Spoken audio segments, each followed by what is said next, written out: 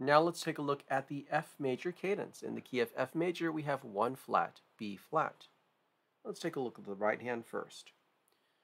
So we start with FAC. For the 4 chord, third finger will go to B flat, fifth finger will go to a D.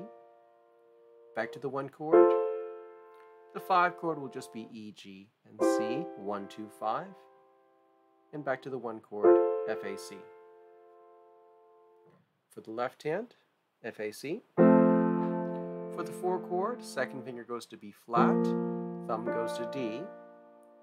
Back to the 1 chord. For the 5 chord, stretch down, E, G, C, 5, 3, 1, and back to the 1 chord. Hands together. The 1 chord will be FAC.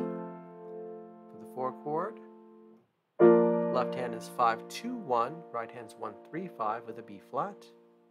Back to the 1 chord, down to the 5 chord, E, G, and C, 5, 3, 1, 1, 2, 5, and back to the 1 chord. And without any pauses, 1 chord, 4 chord, 1 chord, 5 chord.